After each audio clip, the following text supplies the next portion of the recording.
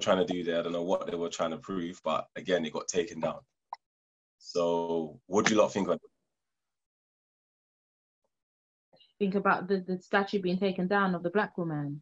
Well, just the statue being put up in the first place of the actual, you know, because I don't know, I think she was a protester, and they were basically saying the reason why they put the statue up was because they wanted to symbolize that this was the movement back then. Do you see where I'm coming from? Yeah, but the fact of the matter is, they knew that wasn't going to stay up. So, you know, this is not our country. So we can't choose our people this is not our country. That's number one. However, we are part of this country, so there shouldn't be any statues of people who were oppressing us or oppressing our foreparents. So that's just my take on it. I mean, why should we have to? Why should they be looking up to people who basically try to oppress our ancestors? Yeah. No, I agree, because I think, to me, like I knew it wasn't going to stay up, even though I'm not going to lie, I was very happy that it did get put up, because I think, to me, it's just about making a point. And I knew the second they said, the mayor was like, well, no, it's not been given permission, that was going to get torn down straight away.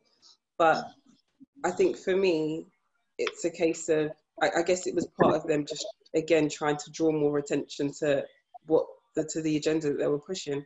I do agree that reality is it's not our country, but if you're saying that, you know, it's kind of like if you do something bad and you're saying, do you know what, I'm sorry for that, and actually I don't agree with or if I'm apologizing for something my grandfather did and I'm like, I don't agree with it, why would you keep up all these things all these people that were, you know, oppressive? And I hear that some people are like, you know, but that's not what they've done. But this country has heavily built, along with America, their economies off of the back of the slave trade.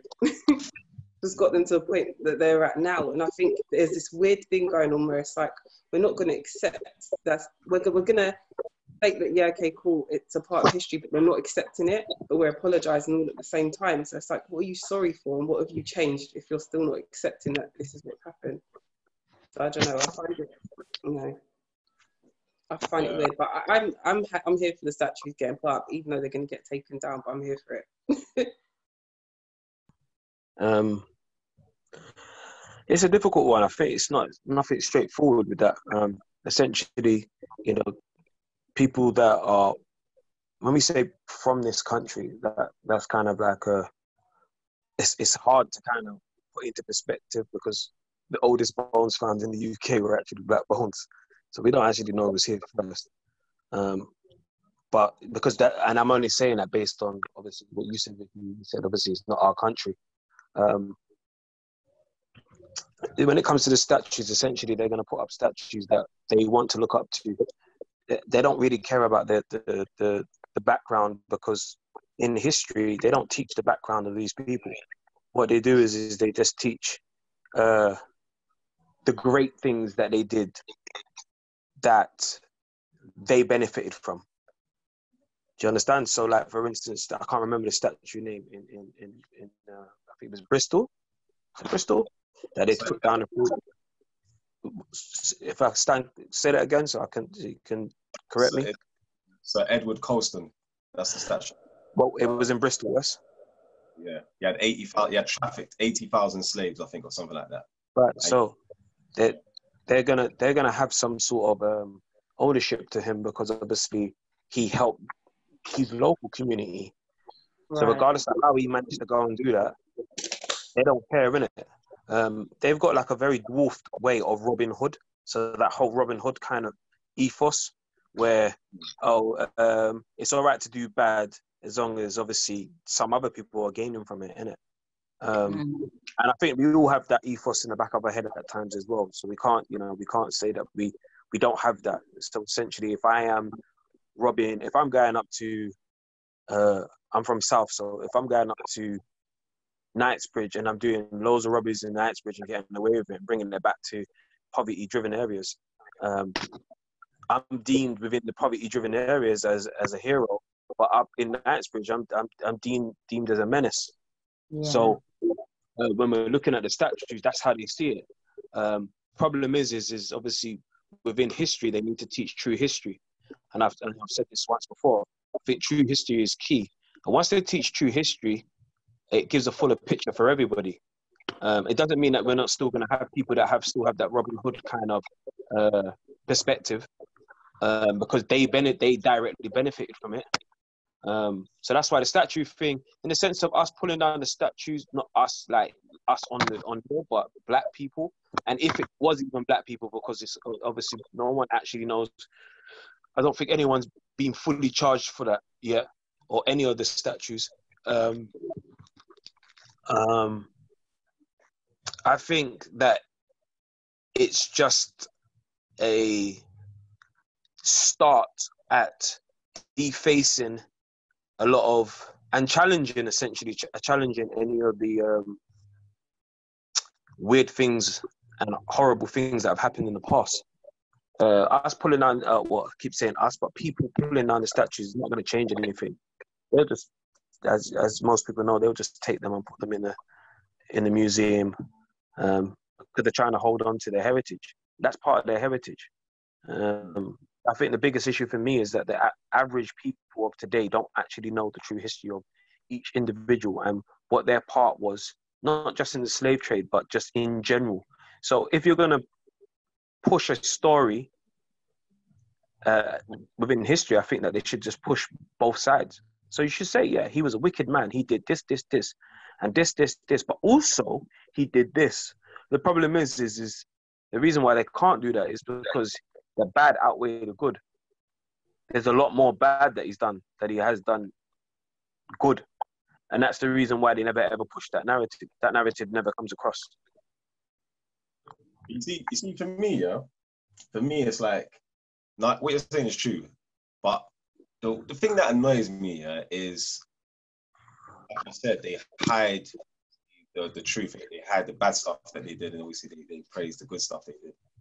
But you can discussing it with a white person, because what I've seen is statues that have been taken down haven't been done by black people. If you look at the footage, being taken down, it's white students from Bristol. Now, I don't have a problem with that, because again, if they feel the need to whatever, call on it, they understand that this guy was a racist and whatnot. But it's like when you speak to a white person now, and then they always find a way to bring it back to black people. It's like if you say, "Raw, hold on," they put a statue of a Hitler in Stamford Hill. If the right wing right now, when Hitler, Stamford Hill, you wouldn't even have to see a Jewish person. Like, people be fighting for Jewish people. You see where I'm coming from? And that's what kind of angers me, is that man has to explain himself, a white person, or even sometimes black, that this guy was racist, he was bad at it. You know what I'm saying? Like, it's like, like, that's not their fault. The reason why you wouldn't have to fight them when it comes to Hitler is because the British were affected by it as well. They don't like Hitler either. Yes. So he was an enemy of the Jews, and he was an enemy of theirs. So this is why they can find common ground in that, but at the end of the day, when it comes to things that we have to deal with, we were the only ones that were dealing with it.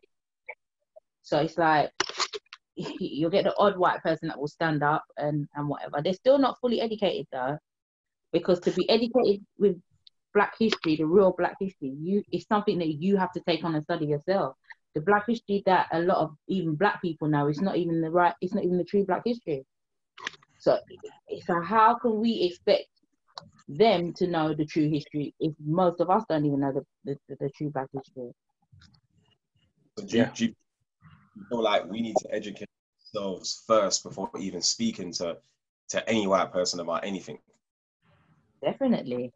I mean, definitely. If they ask me a question, then I can answer them, and they might not like the answer, but I'm not gonna go out of my way to educate them. I'm not gonna do that. And their history is not nice.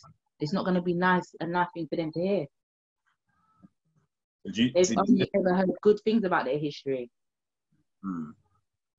No, because it's what you're saying is true, but then this is now what it leads on to the other thing, which is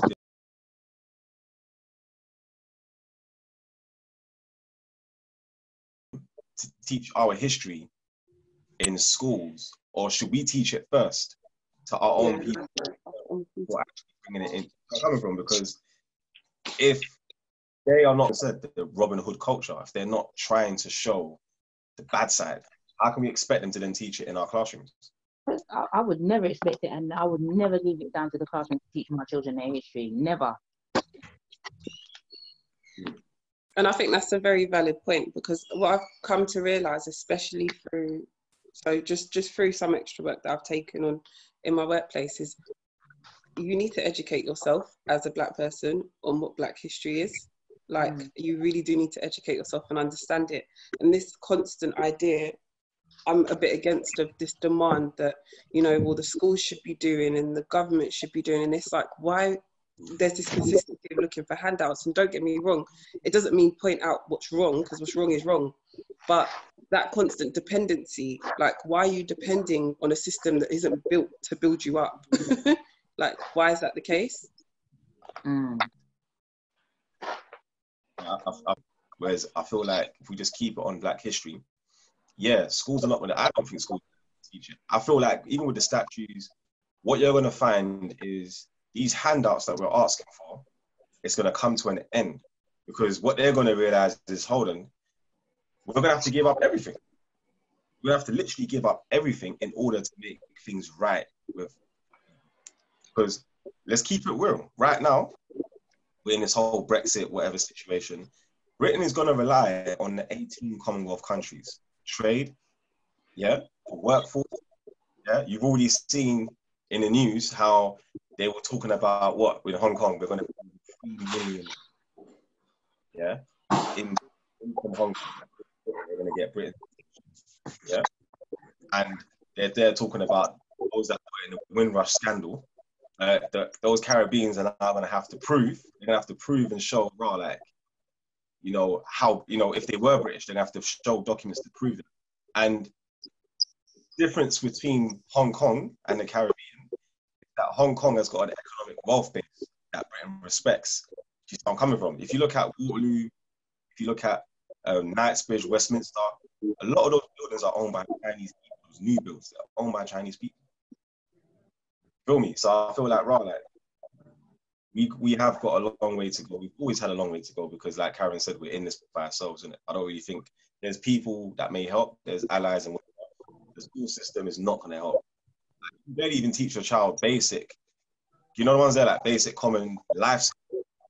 They don't teach us about credit. They don't teach us about, you know, ownership. They don't teach you about health. I've never gone to school about health. Literally, like, you know the ones there, like, and I'm not talking about, you know, cancers, and I'm talking about just basic hygiene on obviously how to clean. I don't know, maybe I missed that when I was in school, but again, at the same time, I can't see the basic life skills that school, so I can't expect them to Black history. So I'm coming from. You're not with me in that. Do you understand what I'm saying? Yeah. The thing is, I do think, like, if there's going to be, like, in terms of things that are being proposed, like, it would be good if there was education about Black history, but, like, honest education about Black history, not just the whole typical, you know, Black people went back as far as being slaves, and that's all your history, that's all you're getting, you know. And I guess, and it can be very easily interlinked into this country and how this country operates because of the interactions that I had. But I feel as though doing something like that would probably break that narrative that a lot of people that don't necessarily have much experience with Black people, it can break down those stereotypes from early. Do you get what I mean? There can be a better understanding. So I'm not against it being proposed, because I think other races do need to learn it and understand it, especially in an integrated society or in any form of where you're going to be integrating people from other ethnicities. I think it's definitely important. But, you know, I do agree, it's like it just can't be left. You can't leave it to the schools to be doing that. And I think that's what I've seen from a lot of people who are trying to, I guess, open their eyes a little bit more to other people's experiences in regards to Black people's experiences, you know. Can I just interject and ask a question here? It's still on the same topic, but if I was to ask everybody that's part of the call, do we believe the government is for the people? No. That's nothing to do with Black, white, Asian, Pan-Asian. Do you think the government is for the people? I don't think this government's for people. The thing is, I don't think I can't, not even the Jamaican government's for the people. I don't even feel like, I don't know any government in the world that's for the people. Okay, so if they're not for the people, then we shouldn't be expecting anything from them. I think the problem that we have here is that we entwine the fact that we as Black people, yes, we know that we've been disadvantaged right from the beginning. We know that people have profited left, right, and center, and still are profiting from the Black continent, and also the Black people being in a poverty state. That's not an accident. And then on the other side, what we do is we say, oh well, I feel like the schools should teach it, or the churches should teach it, or whatever the case may be. But if the government's not for us, nobody's going to do anything. Now, if I was to ask, and I know this sounds very blasé and a little bit off topic, but if I was to ask anyone about the Chinese struggle, or the Asian, or the Pan-Asian, should I say, stand corrected, struggle, because every nation's gone through it off the hands of places like the UK and America. Every country. There's not a country on this earth that hasn't gone through some sort of war stage with those two continents, or the Spanish or the French. So, if I was to ask you lot, do you lot know about the Pan-Asian and the Asian struggle? I do know. They don't teach that in school now. They don't. Yeah. Do you understand? So we've got to understand that, innit? We've got to get that into our heads, that they don't teach those narratives, and it's not an accident. And the Chinese, or I always say Chinese, but Asians or Pan-Asians, they just get on with it. They generally just get on with it. They find their own little stream, and they get on with it. I think with us, I'm not saying that we shouldn't be hooked up on the state that Black people are in, because we should. But I think that we need to put more actions and talk less. And I think that that's the problem with That's 100% right. It's the truth. But we are definitely in a limbo state with one another, because we don't trust one another. We don't trust one another. We don't know enough knowledge. Our history, a lot of our history is erased. Our heritage, we can't even go maybe 200-300 years back to find our lineage of where we actually originate from, for a lot of us, especially Caribbean. So, yeah, we're in a bad state. Do you know why I feel like it's harder to do the things that we want to do?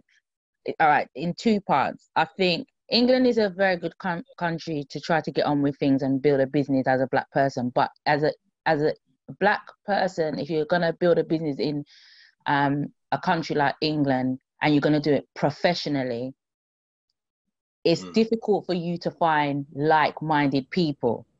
Not to say there's not like-minded people there, but just on a particular level, because we're kind of scattered about, and there's not a lot of us, right? For instance, if you was in, for instance, Ghana, and a lot of people don't really like to talk about this class system and stuff, but if you were in Ghana and you were doing certain things, you would automatically know who you can go to for certain things, because it's just one Black country. And so, you know, if you need somebody if you need a web developer, then you'd have somebody who somebody would probably know, who's got a web developing company. You go to, and you know somebody who has a a person need to go. But she's this is in England just because it's kind of Your audio, you might be doing the things that you're doing. Everybody else around is kind of not black, so you have to be. So what I'm trying to say is, you can just get on with it. And when you say people don't trust people, it's not a matter of trust, but we don't all think the same.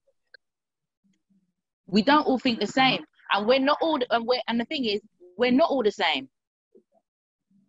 No, but I don't think any race is all. I don't think any race is all the same. We're not. But in England, what I'm trying to say is, in England, there's not a lot of us. So if you wanted to find a group of business people with a particular mindset in England, listen, and even the networking things don't work, because I think I've been to a few in my life, and I refuse to become a part of these networks, because if you go to a networking group in England, it's like, it's either people who are trying to be a lot more than they are and trying to and so it's, for me, it's just easier for me to be in smaller groups of people at all times, and I just know what every individual can do. So I think sorry to interject, but I agree in what you're saying, but I think that we could look at it from a different kind of perspective. And the perspective that I look at it right now, at the stage that I'm at in life, is I'm not looking for the next group. I am not looking for the business group. I'm not doing that. Once I'm in the position that I need to be in, everyone around me, those that want to be part of whatever's going on, or they have something, or even if they don't have something, it's for me to drill it into their head and teach them. No matter how many L's that I may take, as long as I don't sink my ship, I'm going to do that. And I think that's the issue. I think that there is successful business people out there, black businesses, and what they do is they tend to look for a group of successful black people that's definitely not me. to obviously to elevate. And there's nothing wrong with that. There's absolutely nothing wrong with that. But I just feel like sometimes it's like that whole crabs in the bucket, innit? Everybody's climbing on one another to reach the top, innit? And what you do is you're going to have a ring of crabs at the top of that's able to get out. But how many people are actually putting their hand back down and saying, actually, come, like, I've got a business, and you can have that business too. Just label it something else. You can do the exact same thing as me. But what we do is we say, we don't want to teach them that. So for instance, if I say, for instance, and this sounds just an example, let's say I set up a trainer business and I'm selling tens of thousands of trainers every year. And it's not a massive business, but it's a decent little turnover, maybe $250,000, $500,000 every year. Nobody wants to teach none of their people around them to start a trainer business too, because you start seeing it as competition. But there's enough money.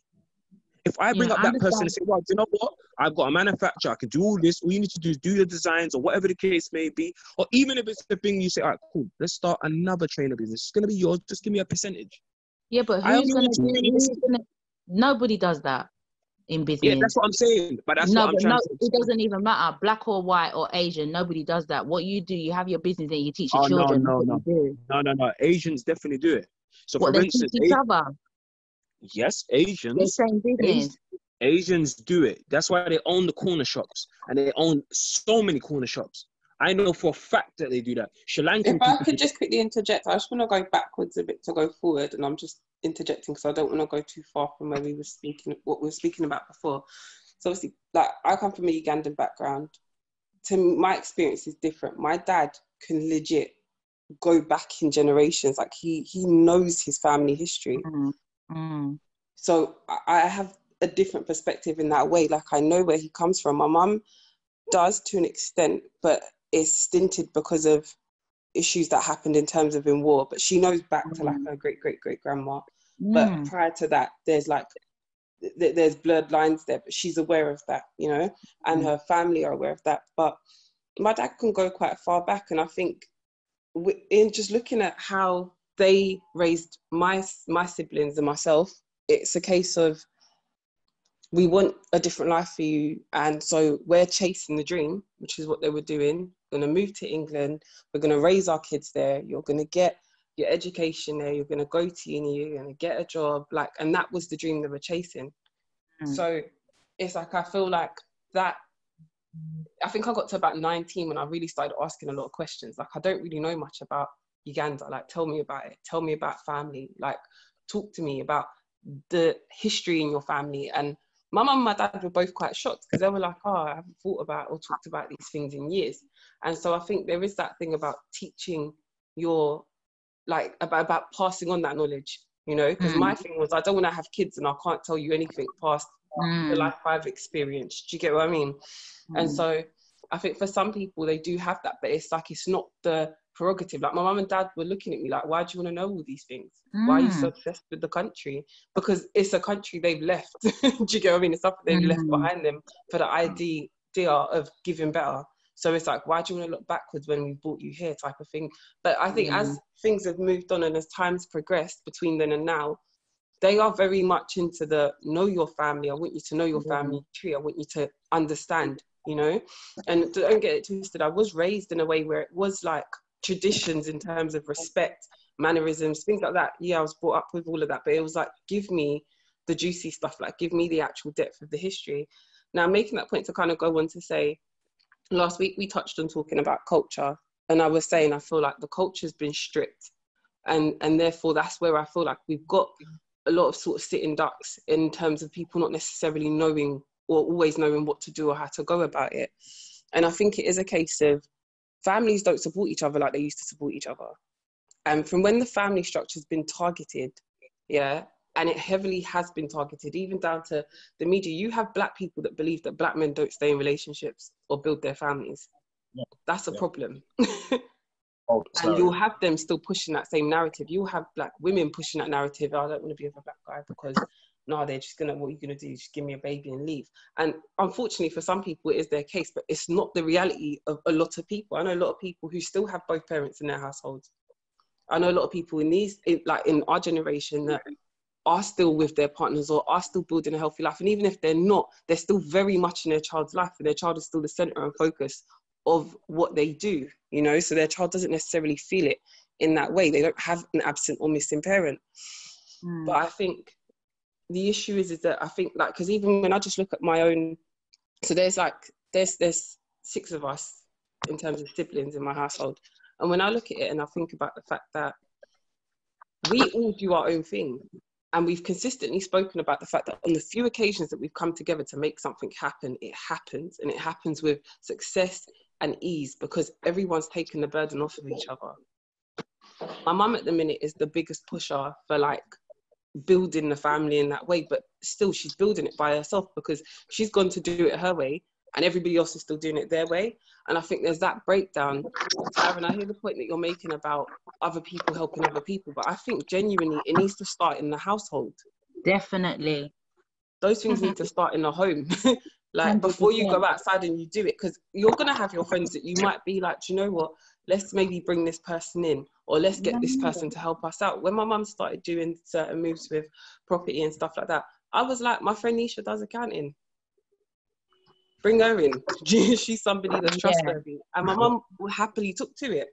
Do you get what I mean? And so I think naturally, if you're doing that in the home, you are going to naturally have people you come across and you will bring in for your benefit and theirs. But I do think it needs to start from the home. I don't think that lack of trust, I think, comes from friends, because these ain't people you necessarily grown with. And every friend ain't a great friend. And they're not necessarily people that have the same mindset as you either. Exactly. I agree that most things start from the home, but I also believe that the biggest trust issues come from the home too. So the biggest trust issues come from the home. And that's the reason why we go through, and we're traumatized right from the beginning. You're traumatized based on the skeletons in the closet in most families. And nobody is exempt from the traumas. Nobody, I admit nobody yet that's exempt from that. So for me, I think the biggest trust issues come from the family. That's I don't know if that's just my. When you're talking about family, like everyone in my family, I can't hear you. I can't hear you, Jesse. Yo, can you hear me? Yeah. You hear me? Yeah. Yeah, I can hear you now. Alright, cool, yeah. So basically for me it's like when you're talking about family, yeah. What is family? Because I only have family that are not on the same page. I got loads of family that are not on the same page. Like one side that's Muslim and then one side that's Christian. And these men will rather ride for their religion before even anything to do with themselves. Now, for me, my idea of family has changed because I've got friends that I've grown with and they've seen the process, same household.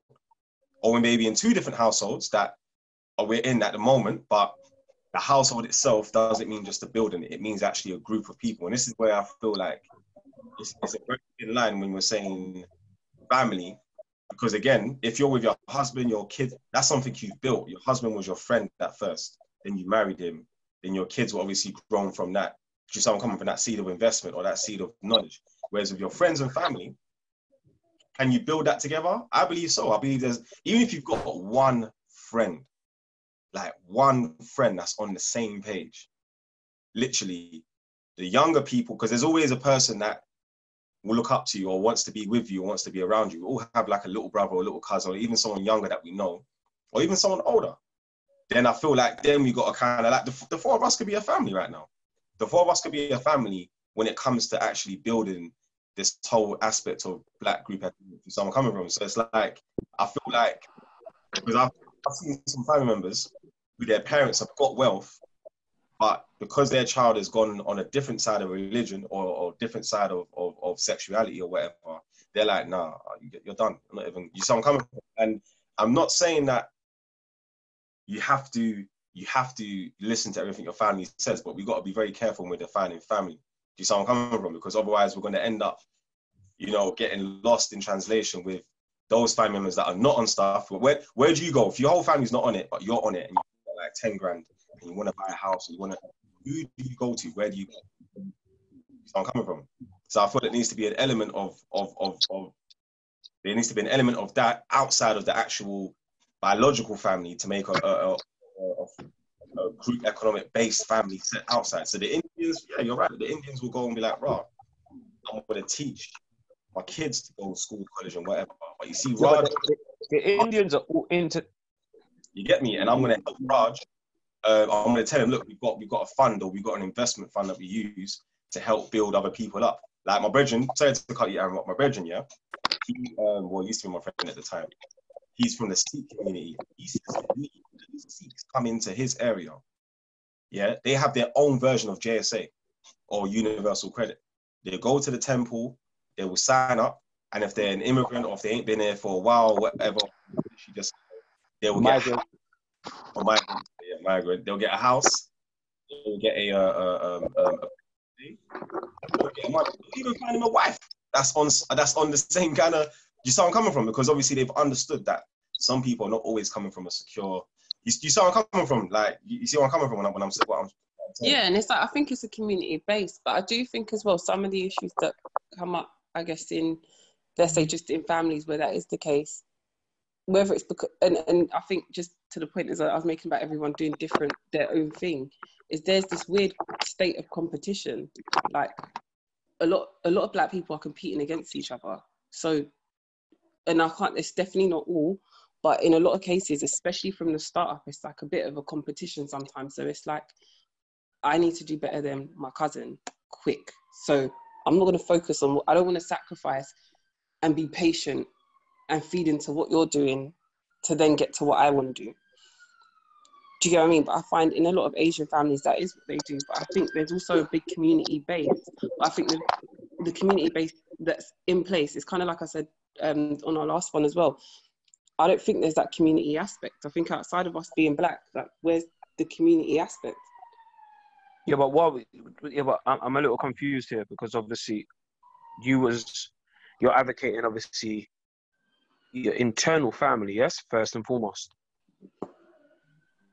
So how can you expect community if you're advocating internal?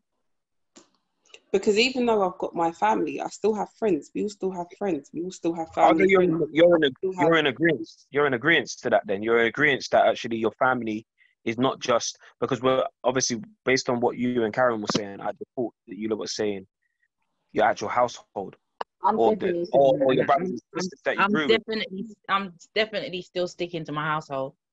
Yeah, And the the reason thing why is, sorry. the reason why I'm sticking to my household is because even as far as I remember when I was starting my business almost 5 years ago, and I said to my family, my extended family, what I was going to do. And I said, anybody who wants to become a part of it, just let me know, because this is the year that I'm starting. It was New Year's, I never forget. And I gave there's at least 30 of us that New Year's, and nobody came forward. And as a family, and I mean me and my 3 children and my husband, and at that time my kids were 8, well, some of them were under 10. Now they're 12, 13, and 17. They help me in my business, and the thing is, they help us. And the reason why it works is because they understand more than what I could explain to somebody outside of my family. They understand why we're doing it. They understand that they can see the vision. They can see what we want in the future. No one's trying to step on anybody's toes. We all know, all right, this week was a slow week. That week was that week's not a slow week, even since they've been off school. You know, even as far as, I don't even know, I was saying to my husband the other day, I don't even know how they're going to go back to school and be normal, because they've literally been doing business for the whole time that they have been off school and during this quarantine. They were doing it before, but now it's just even more so. Everyone's got their role. We've been working really hard. The business is even growing during quarantine. So for me, I'm not trying to say it wouldn't be nice to have, and I do have people outside who I would call still my family, and people who I always go to, like Jessie, you know. So there are definitely people, but I'm not going to go out there and start looking into the community for people who I can start to. What I do is I try to give back a lot. So I try to give back. What I would do is go into the community, and probably, hopefully, by the time when I'm able to give back to the youths who I know want to be entrepreneurs, and I can try to help them in some way, go back to Jamaica and give back to the entrepreneurs there. But as far as me seeing somebody and saying, you know what, you can do this too. I mean, if they want to do that, that's not a problem. And if they need advice because they want to do it, that's not a problem either. But, you know, everybody doesn't have the same mindset, and they don't, you know, and then I feel like as well, a lot of Black people do start business because they feel like they're starting business because they want to get rich today, or by next year I'm going to be a multi-millionaire, and I feel like the way how I've tried to build my business is, I don't even want to see the first million. If it happens, it happens. But really, I'm just trying to build a platform that my children then can develop on. So I don't care about the money part of it. It's just that I know that we need to just start coming together and doing things instead of talking. This is my doing something instead of talking. And this is the reason, for me, this is what Black people need to do. Just do something. And if we're all doing something, you know, then eventually it's like a wheel. We all need to just start by doing something, and then the wheels will start turning. You know, the Asians can do it, so we can do it too. I just obviously, I once again in agreement to what you both have said, and you know, it's nice that obviously you stood by obviously how you feel and what you think. I just obviously the way that I see it is just, I just believe that to build a community, you've got to put your hands out and you've got to pull people up. And yeah, sometimes it can feel like a weight on your ankles, but I just feel like we're at a stage in our lives that's gonna have to happen. Otherwise, you're gonna have people come apart around you. Now, yes, you got to have self. There's got to be an aspect of self first. But if you manage to make a platform, or you manage to be at a certain level, then that's the point or time of actually putting your hands out and saying, come, this is what we're doing. Come, this is what we're doing. What ends up happening is that we get burnt, and then we go, oh, do you know what? I'm done. I can't be bothered. And we stop being the person that we are, and we put our shields up, but sometimes the shields are so high that we're never ever looking for anyone to pull up again. So that's why when I was explaining, going back to what I was trying to explain, was the Asians do it. What they do is they'll buy a shop. It'll be one guy's shop, and then there will be a little nephew or cousin or family relative, because they're not all blood related. You know, you ask them, if you actually sit and ask them, they will tell you, we're not all blood related, and they will borrow money to the non-family to go and open another shop. And whatever their arrangement is, they're digging money out and saying, you can have a corner shop too. And more times the corner shop is like around the corner. And then they will do the exact same thing. And they keep doing it and they keep doing it. I don't see that in the black community. What is happening? The reason you're not seeing that in the black community is because not all black people have that mindset to go and start something. So if, for instance, for me, you would, when an Asian person is starting a business, right? They start the business, and who's in the shop helping them? Whoever it is that's in the shop that's helping them is who they then go and help, right? So for instance, for my business, who's in my business helping me? Remember, when I'm inundated with things to do, the only people that are really helping me are the people in my household. So there are a lot of things. So you have to start with, but is that because that's who we're not the same as Asians? Mm-hmm. Everyone's busy getting on with their own thing. Everyone's living their life. So I have to nurture my children because I know, you know what? I'm going to need to help my children one day to do what it is that they want to do. And I know that at this particular moment, my children want to go into business, and they want to, obviously they're going to have to someone's going to have to take over this business, Mm-hmm. But some of them want to go with but they understand right now. And I'm telling you this now, if I was to leave my business, or if anything was happening to me, I could leave my 12-year-old son to run my business. I'm confident of that, right? Because he knows all of the suppliers, he knows all of the people who we sell to, he knows all of because he goes on the road with his dad, so he knows all of the shops throughout the UK that we sell to. He knows all of my suppliers, all over the world that my suppliers are. He knows the way how I communicate to them. So the thing is, it's not easy to sit down and teach somebody all of this information. And and I think with the Asians, they would probably have somebody that comes, they would have a family member, like a cousin that lives with them. So with that family member, they'll give them certain responsibilities. And with that responsibility, then the family member kind of understands the business. Then they can say, you know what, you can have your own business too. Just like I would say to my kids, you know what, you can have your own business too. You don't have to sit down in Jamaica Valley, do something for yourself. And because you know what it is that you can do, you can send them out there and they can go and make it. And you can all just because they're doing something that's similar or the same to you, doesn't mean, but it's not like that with black people. So you as black people need to, if you have got something like a business, you have to nurture your children. To me, it makes more sense. That's what you have to do. You have to nurture your children into it. If I didn't nurture my children into this business, my business couldn't.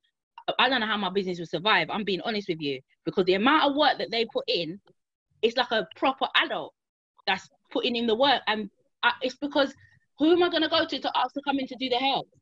And remember, when a business is young, people always think, oh, but your business, why don't you just employ people? It doesn't work like that either. No, so it doesn't work like that. And the thing is, so essentially you're just using the resources that you have around you. You have to, and this is what the Asian people do. They just use the resources that are around them, which happens to be their extended family. My extended family weren't interested.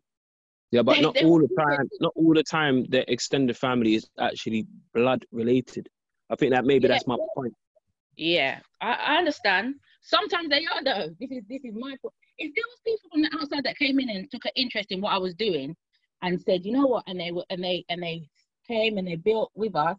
And then they said they wanted to do some other sort of manufacturing, distribution. I'm helping them because you helped me. I'm definitely doing that. But it's not always the way. It's not always the way. Do we always? And the easiest way for me has been, you know what? Just nurture the kids into it. Because I don't like. I think just thinking about like my cousin's husband's business, he runs it. He employs people. He's also trained his kids up in the business that he's doing now, so they can run the shop for him. And I'm just thinking about the level of support that he gets, because I think I'm just hearing what we're saying and how it's coming out, and I think I get it, but I think some of what we're saying is sounding like we're saying black people won't support black people. Sorry, what black people what? Like don't support black people. Oh no, like I'm in not terms saying that. Yeah, I but get, like, I get the support. I get the support that I need for the black people, but I think everybody just on their own. I'm not saying I don't need that type of support, to be honest with you. The support that I get is the support that I need from black people, and I thank God for the support that I get from black people. Black people support what they love, and I'm very thankful for that. But in terms of my business, my family support me, as in my household, and I don't expect outside support because everybody's busy doing their own thing, and I understand that. And yeah, you know, not everybody's a risk taker like I am, so I understand that too. I don't hold it against my family. So, and I know that if they could, they probably would support me. But everybody's trying to make a living for themselves, and this is the thing. yeah. Black people don't have that choice. They have to go to work and make money. And me saying, "Oh, I want to start this business," they're just like, "What do you mean? I'm gonna I need think to as well that survive." is where the disadvantage of the way society moves does come into it. Do you get what I mean? Because even like Yeah. the idea of you got to work 10 times harder.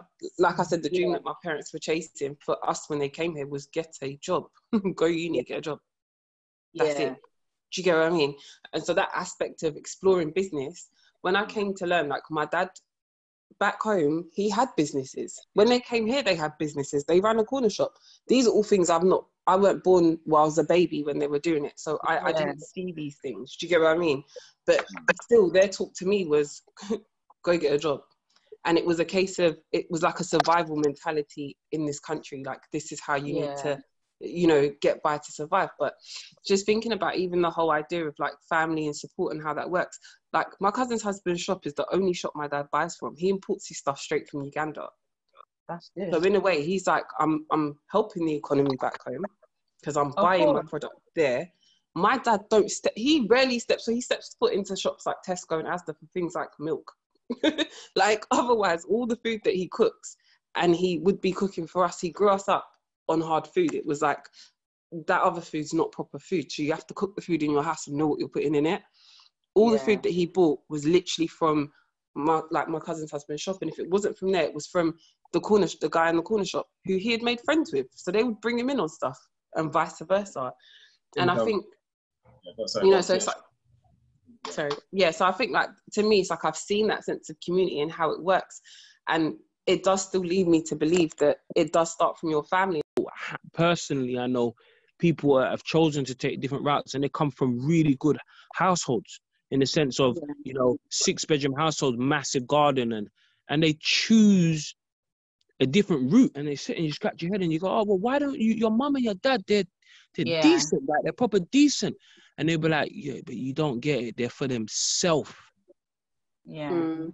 Do you understand? So that's why I said at the beginning, not at the beginning, but at the start of this kind of discussion, was the biggest trust issues are within the family, and that traumatizes people.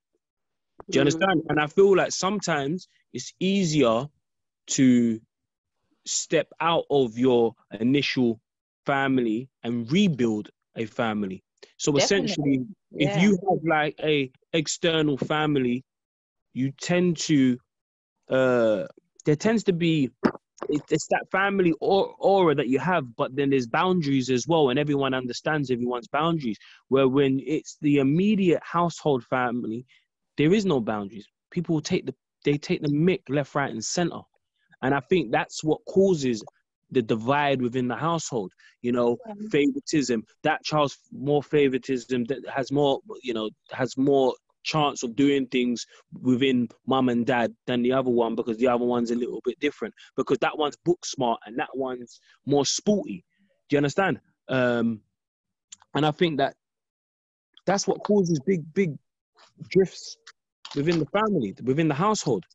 So I'm not in disagreement to anything that anybody's saying. I'm just saying that based on, I'm only sharing my experience. And sometimes it's not my personal experience. Sometimes it's something that I've witnessed, something I've been around, that I've seen with my own eyes, that these things tend to happen. Or, you know, I know this sounds very far-fetched, you know, mum and dad split up because there's someone's, you know, gone away with the fairies. Do you know what I mean? With someone else. And I feel like these are the stuff that dislodges the family, where when you're on the external, there's not that. There's a lot less of that. because that's what you're trying to escape. So you can rebuild your family and be like, actually, this person is my family based off of this, and this. Not just, oh, this person is my family because I've known them for a very long time, or they're the same blood. But I think maybe just if you want to kind of obviously retract it back to the question, the original question, innit? Because I feel like we definitely digressed a bit. No. Definitely. It's one of the ones where you see what it is. I understand the four of us are all passionate, and you know what it is. We've all got different experiences. My experience is very similar on the extended side because obviously not blood related, but we're family. You know, vice versa with Karen and obviously Vicky as well. But when it comes to building, find that there's only a very, very few selected in our actual family. Like my mum's got land for us in Ghana, and my mum, bless her, she's done a bit. My dad is now doing his bit. But when they came into UK, no one had a plan. Yeah. No one. It was literally. This is it. And growing up in South London, in Elephant and Castle, in Waterloo, and that. Growing up, I always saw Caribbeans practicing that group economics, where they would buy a house, they would have a shop and whatnot. I only got to the Indian part later, but that fusion is obviously some family members are going to be on it, and some are not. And some actually bury the trauma so deep in the family. When you start building these things, it don't trip because the family are like, well, hold on. I invested such and such. Dad may be like, hold on, I put all this money in, and the mum didn't do anything. He went and left with the kids, went and got a wrong spot. Now one's rich, she wants to come back and try and say we got to help. You know, one's there like, we're going to talk. It's a typical breakup, even when someone dies in the family. So the grandma dies and everyone's fighting for the house. And it's like, nobody put money in this, apart from the grandma and the granddad. But all of the siblings feel like they got ownership because, oh, I stayed here the longest, or I helped mom and dad the longest. It don't matter. Nobody put money in. No one did go in their pocket and say, this is for the house. No one done that because you would have been too young, or when you grew up, you decided to go and live your life the way that you want to live. But that tends to be a typical issue. It tends to be a typical issue. Let me say, just to round it up, because I want to bring it to the last point.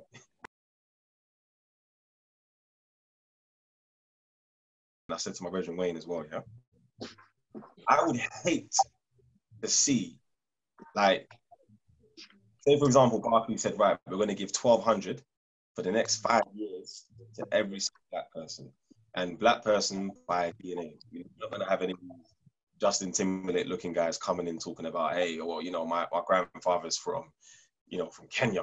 And you know, one's there, fam, I'm not trying to hear none of that. We're talking about black people via, All DNA. I know is if it was to happen, Gucci, Louis Vuitton would be richer than they are now, because the majority of black people, that's what they're going to do. They're just going to floss the money away. And I'm sorry to say it, but that's the mind. I'm not saying that we don't deserve something in reparations. And when you say reparations, it might not be money in what we're talking about, but the majority of people, black people at this particular moment in time, how I see it, maybe it's my circle, I don't know, maybe, I don't know, I'm not even going to act as though, but the majority, they're going to floss. It's as simple as that. They're going to party and floss. And how is that going to help? And I'm not saying it shouldn't happen, and I'm not saying it should happen. I'd rather listen to everybody else's point of view, but first. This is the thing. This is what you literally took the words right out of my mouth. Literally, when you're dealing with reparations, it would annoy me to see someone go into Gucci and spending that 1,200 at Gucci. Thinking about even buying themselves a house. I'm not trying to say you got to be all black all of a sudden, but thinking of you know what? These men are actually giving back. So, for example, yeah, right now, the coronavirus has showed all of us, especially myself, is that the government can give back. Exactly. Yeah, they can furlough everyone. They can have for not working because of a virus. Remember the money again, and as we've seen already, 7 months ago, 8 months ago, the government never had no money in the UK. Oh, it was broke. America was talking about, we're broke and we're in trillions of debt. Now they started printing money as if they're man on trafficking drugs. You know, one's there, fam. Like they man are all printing money, like $100 billion into the UK economy to help fix it. So essentially, they can do these things. But my question again, can we handle it? I mean, like Karen said, someone will be going to Gucci. I know if it was me, for example, we'll put it into our business on an investment that will help us and our children for the future. So we're coming from.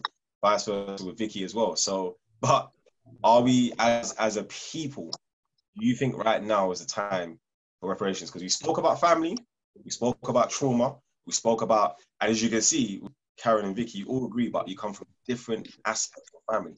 So I'm coming from. So I think if he comes into share it with me, I would hope so. But he's gonna consider maybe over some of his own actual family members. Vice versa, we're saying. I know when it comes to reparations, and even then, is it cash? Do you want land? I personally would take land over cash. You know, are we talking about?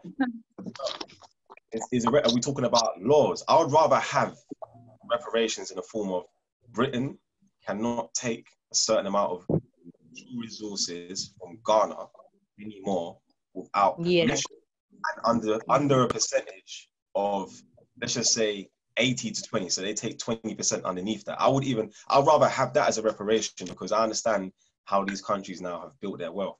I understand how these countries now have been successful. They haven't been successful from money. They've been successful from deception, and they've been successful from monetizing how to deception. Trust me. So what do you guys think? Would you obviously reparations are really not?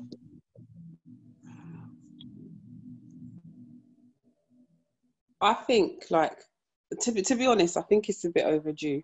That's one of my feelings, because I think the generations that those reparations were owed to have definitely gone. But in terms of like that particular generation that were impacted by it coming out of that time, so I think it's something that's overdue. And I do think that even if 50% of the people do something sensible with it, it's still going to make a bigger difference than there being nothing done at all. And I feel like, just with how I see society, we're going to be waiting a long time if we're waiting for everyone to kind of clock in, or even like for like it to be, let's say, 60-40, to kind of clock in and be a bit more smart with what they're doing. And I do think that the points that you're making are very valid around reparations could be taken in different ways. You know, the fact is, Africa's still being shorted for stuff and resources. It's still happening. So yeah, but I do think, like, if it was I think it's just overdue, and I think it would need to happen. And even if half of those people just decide to go rich up Gucci, that's their own. As long as my family's not doing that, and they're doing, you know, we're all kind of honed in. But I think I've also kind of had these conversations in my family to kind of know where we're all at, so that there's still that check-in. I would be all right with it. But then again, I'm aware that I'm speaking and I'm saying that's not the whole Black nation. So to say, are we ready for it as a population? I don't really know. No. Okay, cool. ATM, what do you think? I'm trying to understand. I'm really trying to get my head around what you're actually saying, because you're saying if reparation is given, but in what form are we? Is there a form of giving that out? Like how? Or is this something that you're just saying? These are the possible ways. I want to know what I should address first. Let me give you an example, yeah, because obviously, again, this is something that could possibly happen right now. Lloyd's and but do they have a form of how they're going to do that? All they said is that they were going to give. This is just an article I've read. All they said is that they were going to give a percentage, I don't know if it was 10% or whatever, to a charity that helps Black people. Yeah. Now, all right. So then that's different then. So obviously I can address it then. I can address it based on what you're saying, because obviously Vicky, Karen, and yourself said, all three of you said you'd be upset if someone went to Gucci or Louis Vuitton or any of these kind of stores and spent money. But that's not what's being said. What's being said is obviously money is going to be given to charity. Okay, so you want? Oh, so hold on. So you want to actually discuss it from a standpoint? I'm just trying to understand on what purpose, on what way I should address the question, because the question seems direct in one aspect, but then we've gone down a road of talking about Gucci, Louis, and So I want to know Okay, I which get one it. I In a should sense of address if we're first. speaking about reparations as how they're given, for example, is it a case of they're giving people money? Because I Yeah. think you made the comparison between people, or are we stopping certain oppressions that are being had towards a nation? Because then obviously it's two different things. Because obviously what it is that Vicky was saying, I was just talking about, there's cash reparations, we can talk about land. All right, let me just make it more easier for the three of us to answer here. Four of us, sorry, to answer here. No, I don't mind answering both, but I just wanted to know which one I should address first, because if Answer the one that we answered. Answer if we were given cash reparations per person then. We're given cash reparations of $1,200 each month for 4 years.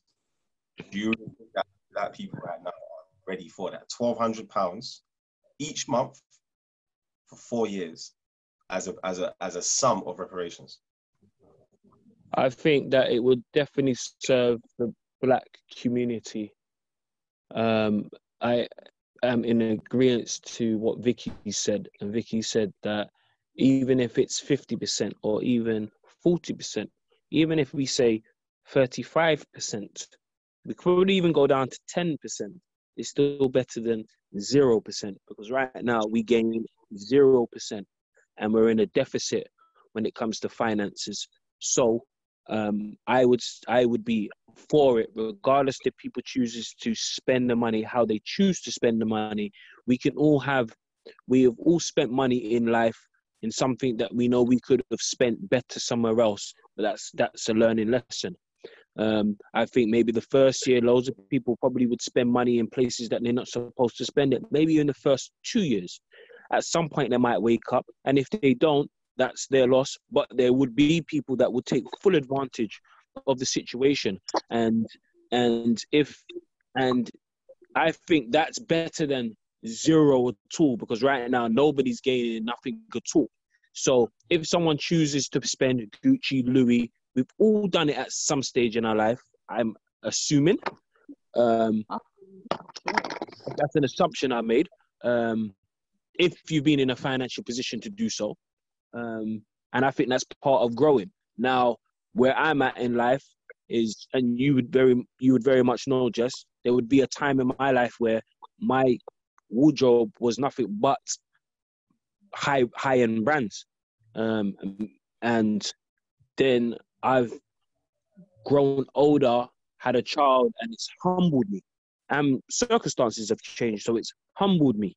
And I think that's part of growing. So if you're going to give $1,200 to anyone age 18 to 25, they are going to spend the money. If you give money to anybody 30 plus, they are going to make investments or make better decisions. Not all, but I think that there's going to be a higher percentage. So when we're talking about giving money, we need to understand the age bracket that we're talking about, because we can't just plaster everybody with the same brush. So if it's the younger generation, they're going to spunk it. They're going to be going in and out of these shops, spending money willy-nilly, because they don't understand the value of money. They don't understand who they're enriching. If you're going to give money to anybody over 30, they're going to make better decisions. And then there's this small gap between 25 and 30 that have kind of got their heads screwed on, that make good investments now, because I've seen it a lot now. I've seen a lot of young men at the age and young women at the age of 25 that make better decisions than I made when I was younger. And they've got a lot more than I had at that age, because they're making better decisions. So I'm for it, essentially. Answering the question, I'm definitely for that. What do you think? So with that, then, I mean, for me personally, it's a tough one. I think I would have to remove my emotions from receiving. I mean, from actually looking at other people and what they're going to do with their money, and focus on what I can help. But my next thing to you lot is, would you rather money? Could you be upset with an 18-year-old that goes to Gucci or Louis Vuitton? Could you be upset with? You could. I'd be vexed. Are you joking? Yes, I would. I could. I can understand the journey. I'd be upset. I feel like there's an arrogance now with a lot of the younger generation. Not all, but there's a lot of arrogance with some of them where they don't want to listen. and they only want to listen in an emergency situation, whether it's jail. No, but I think we're being harsh on our 18-year-olds. I think we're harsh on that age group because essentially they're gonna make mistakes, the same mistakes that we made, the same way that we went out and done things, the same way we partied, the same way that we had sex unprotected, the same way that we had fights and done things or you ruined other people's lives. I think that's super harsh because I think that we're all young once and we all make mistakes. And if at the age of 18, I can't speak for everybody here, but I know at the age of 18, I made super dumb decisions. And I know, let's say for instance, at the age of 18, if someone gave me 250 grand in one lump sum, I wouldn't say that I would have spent it all, but I would have spent a lot of it. The reason why I would have spent a lot of it is because there was no generation above me to teach me exactly what I needed to do with my money. So I would spunk it. So essentially, I wouldn't be upset. I would be upset with the generation above or the generation above them, because if the 18-year-old gets £1,200 every month and chooses to spunk it up the wall, then can we blame them? No. I don't. Me personally, I don't blame kids. I can't blame kids for. The thing is, the way I look at it is, I think sometimes we think I'm a long way from 18, right? But I do know how I was thinking at the time, and I honestly know that the way how I was thinking at that time wasn't normal. I know it wasn't normal, right, for an average 18-year-old. But I bought my first house when I was 20, right? So the thing is, at 18, I wanted to buy my own house. I'm not saying every 18-year-old thinks like this, right? But I do think that everybody has a responsibility once you reach a certain age. So even after the age of 18, you still have to start thinking, because it's the age of responsibility. Okay, can I ask you, can I ask you a personal question? The question is not going to be, you don't have to answer. Could I make an assumption that your mother owned her house? My mum and dad own their house. That makes a massive difference. You know why? Because that's something that is taught. So regardless if they told you the ins and outs, we are a generation and people, and it's not even just a generation. We're not just basing this on black people. This is people. When people see, they believe, and they achieve. And unfortunately, if you cannot see it, you cannot believe it, and you will not achieve it. So somebody at your age, at the age of 20, because I know a few people at the age of a very young age that bought their properties, bearing in mind, we know that it was a lot easier then because it was 100% mortgage. 100%. All you had to do was have a job, and it could be a job at Tesco, Sainsbury's, it didn't matter. As long as you had regular income, you could you walk into the bank and they would give you a mortgage. And the thing is, the thing is, my children have to buy properties because I'm not allowing them to move out of my house without them having their own property. They have to. Like, they're not going to go into rent house. No way. And I'm aware that everybody doesn't think the same. But what I'm trying to say is, honestly, I don't have time to sit down and worry about who thinks the same way that I think. We have to think like this. I need to think like this. Jesse needs to think like this. You need to think like this. And so does Victoria need to think like this, right? And when we think like this, then we need to raise our children to think like this. And then when we have our children, we mix with the same like-minded circle, and we build our circle in that way. That's how it has to be. Everyone's not going to think like us. What we need to do, I love people, right? And I will help. I can't tell you the countless amount of people that I've helped during this quarantine, right? I have. But I'm not trying to, it's not like before where I was so heavily invested that I couldn't sleep at night. Now I realize that we aren't all the same. We don't have all the same mindset. I help wherever I can because number one is to help my people, but I have to, it's my kids. I have to drill it into my kids, and I have to invest in my children, and I have to just hope that what I'm doing is enough for them to then do it to their children. And anyone who's around me, Jesse, we speak. Jesse, this is what you need to be doing. If I've got a little link or a little contact, then I can say, Jesse, here's the link, here's the contact, come, let's do it. You know, there's a lot. We need to help each other in our circles. You know what? This is the thing. This is for me. Yeah, I believe that, and I 100% agree with what you're saying. I just feel with some of the younger kids now, what you're finding is there's 7-year-old entrepreneurs on YouTube. There's a lot of young entrepreneurs right now that these kids know about, but they don't want to listen because it's not cool. And I get everyone goes through their process. So you say there's easier tools right now for an 18-year-old to utilize $1,200 each month than actually then back 30, let's just say back in the 80s or 90s. You see where I'm coming from? This is why I would get angry at an 18-year-old. Not because of, I understand there's some in environments where they can't fix certain things. I get it. But nowadays, like, let's keep it real. When's the last time you lot went to a library? Listen, it's easy now. Jesse, do you think I could build what I've built today if there was no internet? Look at what we're doing right now. This conversation. I could never do it. The internet has made everything possible. Today, to me, all right, they might not be able to go out and get a house because they need, I think it's 10% mortgage now they need. But there's so much ways how they can be successful. If the internet was about, in my day, maybe I'd have been even further down the. But I mean, I'm not gonna say I wouldn't be vexed if they gave an 18-year-old $1,200 a month and they blew it on Gucci. I would be most upset. Even when the little rappers do it, I'm upset. I'm just like, what are you doing?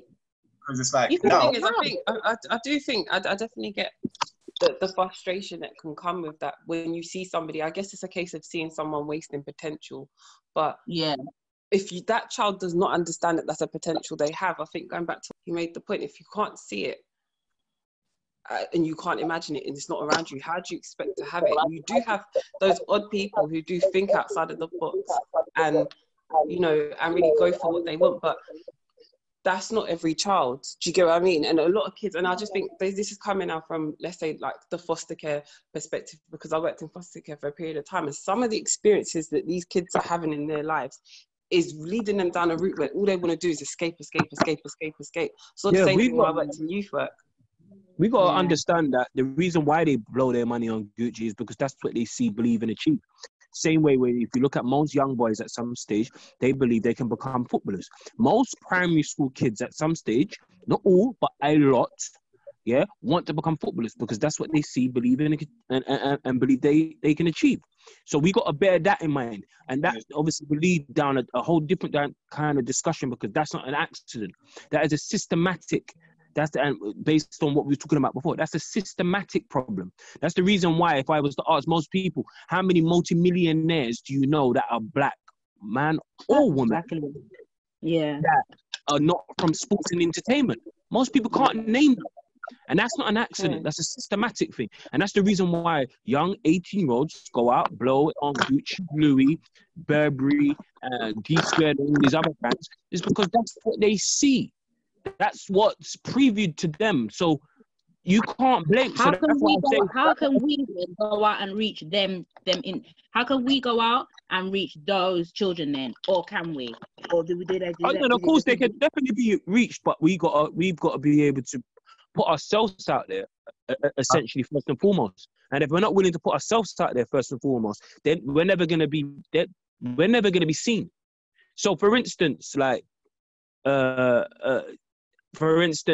if I knew a multi-millionaire that's a black man or a black woman that doesn't do sports and entertainment, and I done what I needed to do on my platform, which is going to come at some stage, like that, for them to see that's a great thing. That's stuff that needs to be seen.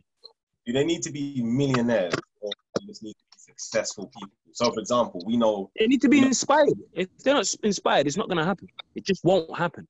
Does it need to be a millionaire? This is what I'm asking, because obviously, it doesn't have to be a millionaire, but it's got to be somebody that's got their head screwed on and is not all the time. It doesn't always have to come from the streets, or doesn't have to come from a certain narrative or a disproportionate society, but a broken society or community. But I think you're right. And I do think, like, even remember, Jesse, we used to go to the college in North London and talk to. Remember, we done that once and spoke to the kids. And I remember speaking and I was just basically saying, I didn't go to university. And I was showing them the Jamaica Valley products and whatever, and they were going, "You didn't go to university?" And I said, "No," because it was like it was, you know, like a vocational college. So it wasn't like they were doing vocational courses like travel and tourism, which I started out doing travel and tourism. And I said, "Yeah, I started out doing travel and tourism, and then I just decided I didn't want to do travel and tourism anymore. I don't want to open my own business." And I started to see a spark in their eyes, like, well, if she could do it, then I could do it. And I'm saying, yeah, I said, I'm not book smart like that. You just have to have a passion at something that you want in life and go for it. And then it was at that time where I realized some of these kids don't realize they've been told so much that they can't do something. They don't believe that they can actually do it. But then I remembered I was like that as well. I never thought that I was smart. But it's like I can't remember what it was that actually made me think I am smart. I can't remember what happened, but I do believe, yeah, we do have a, what is it? Is it a commitment? We do have a commitment to go back to the schools, to the colleges, to our people, and let them understand that they can do it too. Because maybe they are growing up in households where they're not being told that they can do it. You know, maybe. And that will stem back into what I was explaining before about it being more than just a household. Because you might go to a college, you might go to a university, and you might find passion in someone or someone that's really good at something and go, actually, do you know what? Come. I can see you got it in you. Come. And then before you know it, you're building them up. They're doing something similar to what you're doing, and now you're starting to build a network of wealthy people at a very young age. But they've got to be, most people are coming from broken homes. Most people are coming from situations where they can't see through the smoke. Do you know what I mean? They just can't. And that's the reason why people go out. And that's why I said there's no way I'll be able to blame an 18-year-old that spunks his money on whatever he chooses to do. Like, I just can't, because he is only seeing what is in front of him. And what's in front of him is his friend, and then his friend, and then his friend. And I never had no elders really show me what I should have been doing. Because they were their money too. So their thing was, well, you know what? Let's rave this weekend, or let's do this weekend, or do you get what I'm saying? Like, that's what I'm seeing, innit, from a very young age, when man's rolling with people that are well surplus my age.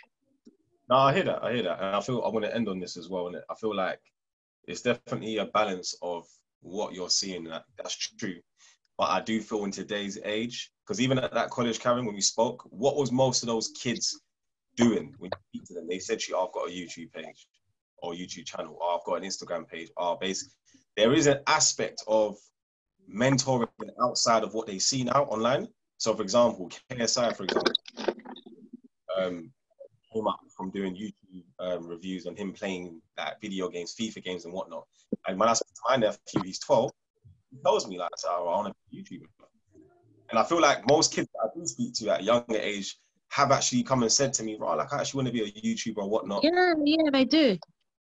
But that's what they see once again, though. They're not seeing black lawyers. They're not seeing black judges. They're not seeing black police officers. They're not seeing those people they're not seeing black dentists.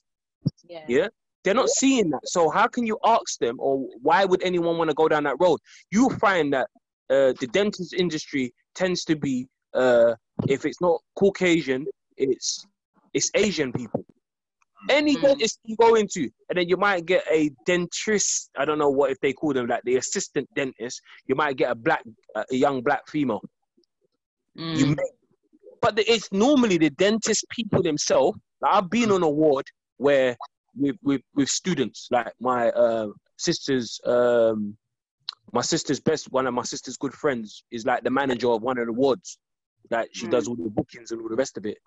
And you go on the ward, it's all Asians. It's all white people or Caucasians, and it's all Asians, because that's what they see.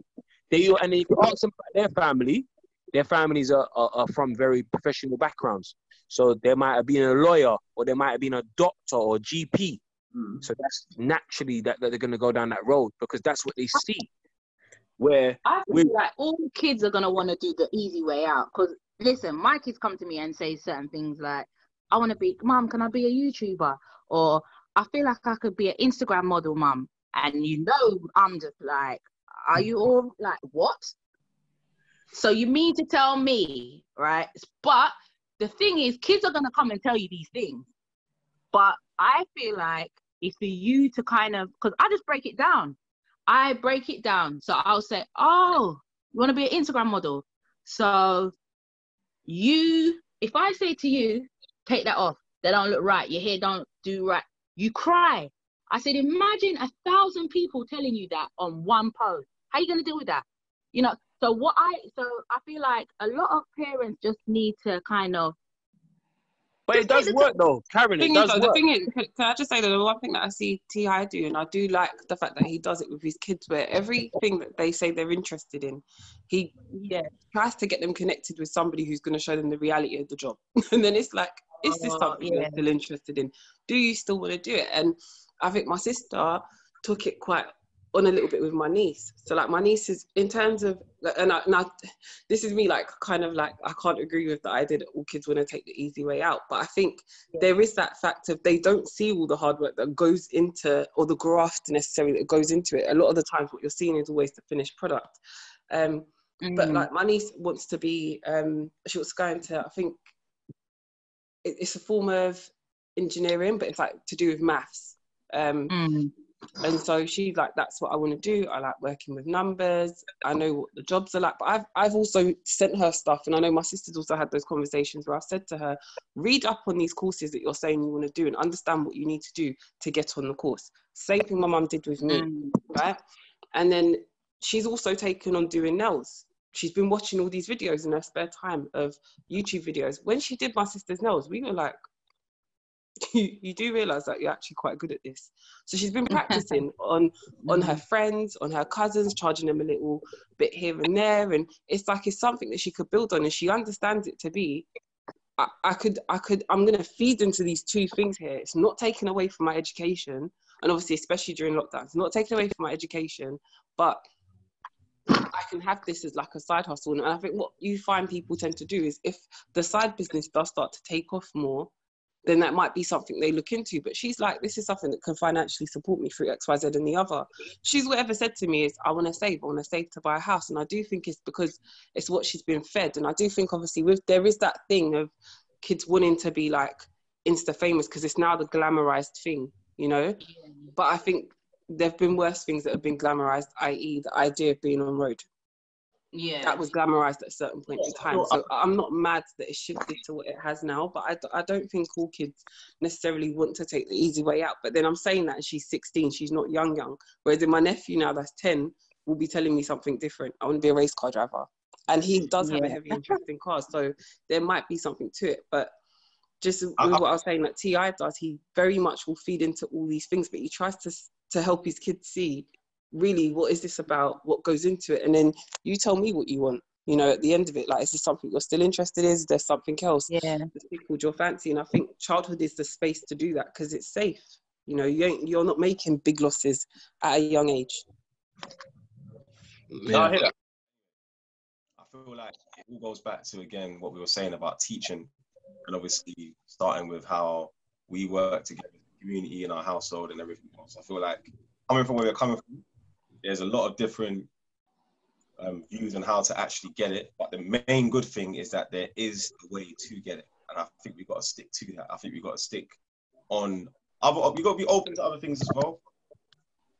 You know, essentially, you know, when it comes to, you know, the statues, when it comes to the history, teaching our children history, when it comes to obviously reparations, what you find is that we need to really teach ourselves these things first. And the government isn't for people. So we need to stop looking for handouts. Handouts officially be banned, I feel personally, because what happens with a handout is that the person that receives it doesn't understand what the handout is. He just receives the end result, which is where I'm coming from. So some people will see this video and be like, oh, that episode was sick, and like it. But then if they understood setting up, editing, the sound, all the different things that go into it, if they understood that process, they maybe put off doing it for themselves. Do you see where I'm coming from? So I feel like we need to obviously untangle the process, and obviously, you know, work together in you know, building that community inside the household and outside as well.